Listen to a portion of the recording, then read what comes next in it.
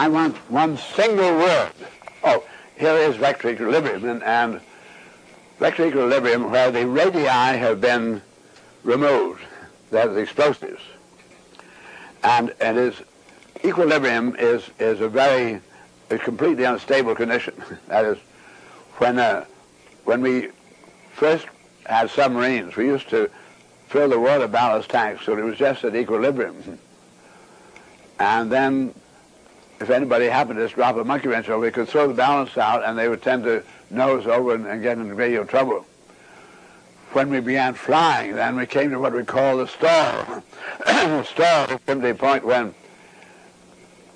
at equilibrium, at the stall, anything can happen, can go any kind of a spin. Nature abhors that equilibrium. She always, everything you and I know will always be one side or the other of the equilibrium.